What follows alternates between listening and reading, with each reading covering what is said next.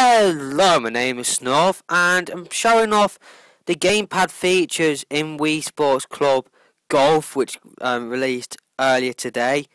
So pretty much, that's what's been, that's shown on the gamepad screen, and pretty much you press B to, place your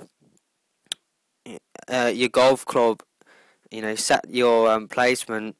And then you press A, and then you swing back, and then you just basically hit it, and then as you can see, obviously that shot was terrible because, I just pretty much, shown you what basically happened, but pretty much wherever you are, it pretty much shows it on the gamepad. It's pretty cool.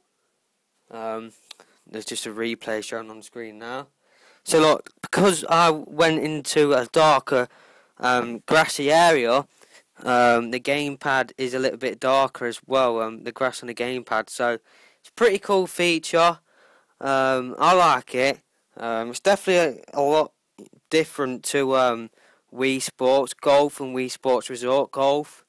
I'm going to try and actually get it into a bunker or something like that. Yeah, there's a bunker actually right here. So let's just see if I can get into the bunker. Will I get into the bunker? No, I didn't. That's just pretty much the Wii Sports Club Golf. And look, oh, that's pretty cool. I didn't notice that before. When you hit the ball, piece of turf comes out of the ground. That's pretty cool, actually. I like that a lot. That's pretty cool. Just going to do another shot just to show that off. Oh no, I didn't even put a take any turf out of the ground there. But that's pretty much what I have to show for this video, guys. They're just the gamepad features for Wii Sports Club Golf.